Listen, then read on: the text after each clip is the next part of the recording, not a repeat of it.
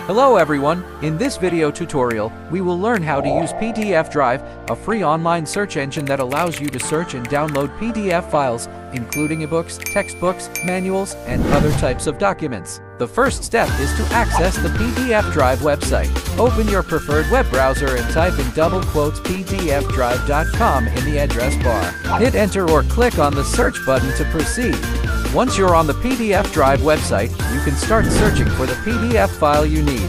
You can do this by typing in the title, author, or any keyword related to the file you're looking for in the search bar. Hit enter or click on the search button to proceed.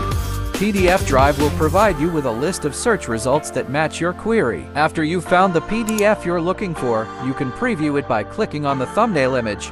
This will open a new page where you can see a preview of the PDF file. Take a moment to review the preview and make sure it's the file you want. If you want to download it, simply click on the green download button. The file will then be downloaded to your device.